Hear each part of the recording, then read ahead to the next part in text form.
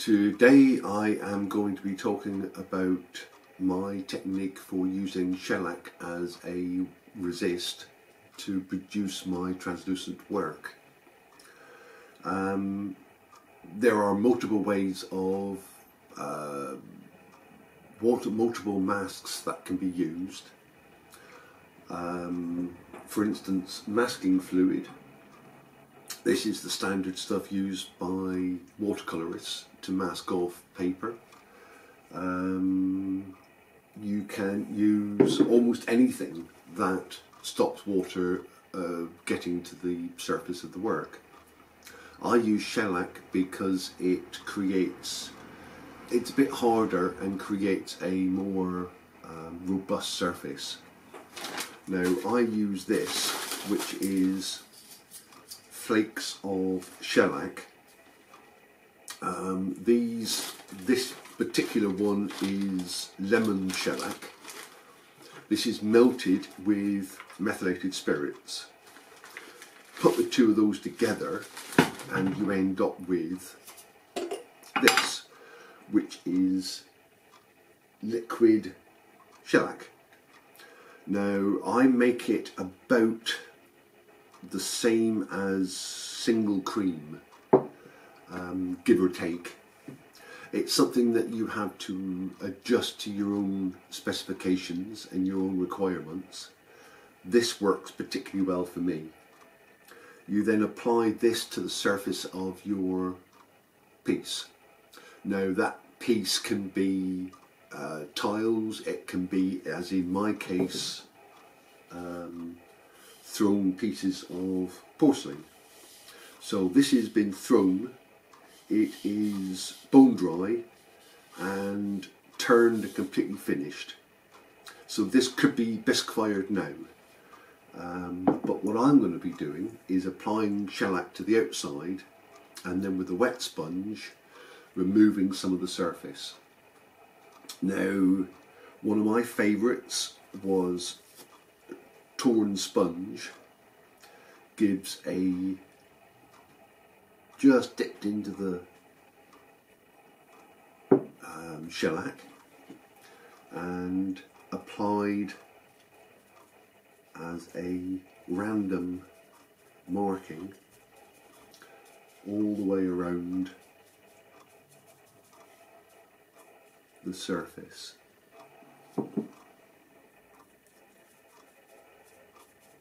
Once it's applied, it has to be dried. Now it doesn't take very long, maybe quarter of an hour.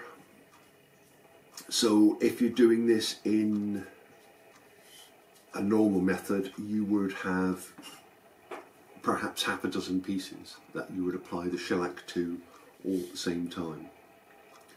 And that's the first stage, just applied and allowed to dry. Now in this case I've used sponge. You can use any brushes that you care to mention. They can be handmade, Chinese style.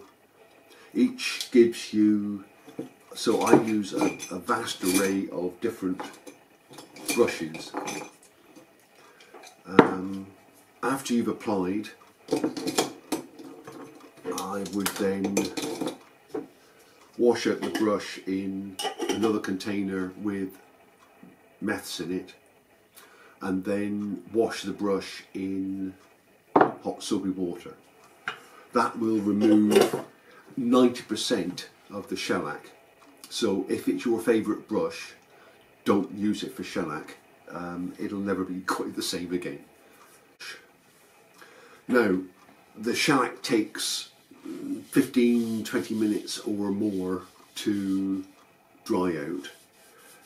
This I applied a little earlier, so it's pretty well dry now. So bucket of water and a damp sponge. How damp, you're going to ask? Well, about that damp. You don't want it dribbling water because that water will get absorbed by the clay and will make it more fragile. Not too dry, because then you abrade the surface rather than use the water to wash it off. Therefore, the only real thing I can suggest is you have to keep trying. You will discover quite rapidly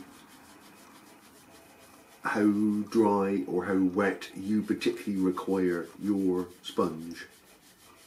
Now, the process itself isn't very quick, isn't very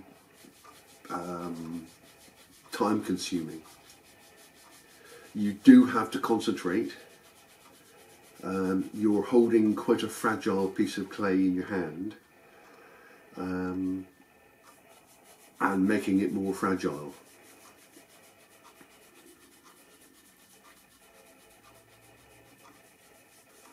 So after a little while, the sponge absorbs a lot of the clay. You then have to wash the clay out and start again. You see, I'm working my way around the piece.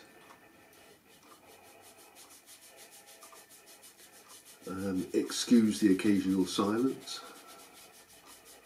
That would be me concentrating. I would normally do this with the work cradled in my lap.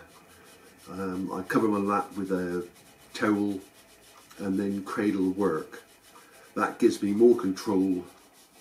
I can feel it better. But you can't see what's happening on film. So you continue the process all the way around the piece.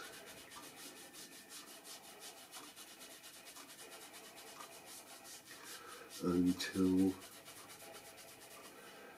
you meet up with where you came from. You see this, the slight colour change in the clay. Good indication of where you've been, where you need to go.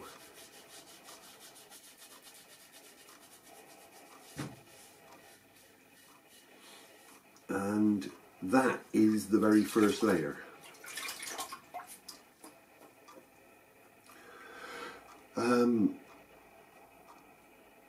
Normally, if I had half a dozen pieces on the go, this piece would now get put to one side, the next piece would be sponged, and so on until you finished. They then need to be dried out, allowed to dry, so several hours overnight, and then once again you take the shellac out, you apply another layer of shellac just to this edge here, all the way around. You can then take another layer off, so you can work your way up through the body of the piece until you've got as little or as much taken away as you want.